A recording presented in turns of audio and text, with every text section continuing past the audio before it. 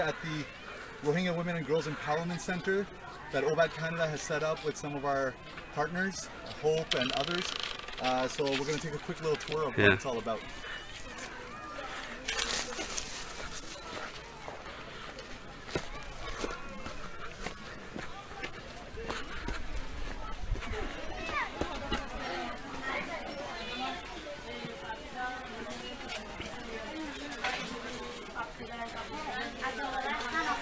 So this is an amazing project. There's a lot of women that are Rohingya women that are now learning how to train and how to sew and make clothes.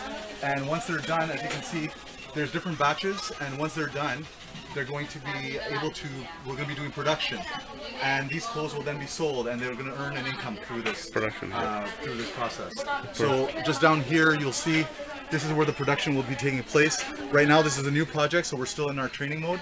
But very soon, the trainees are going to go into production, and then there's going to be more trainees that are going to be trained in. This is where we're going to create a gigantic cadre of women that are trained and can earn an income and move on with their life.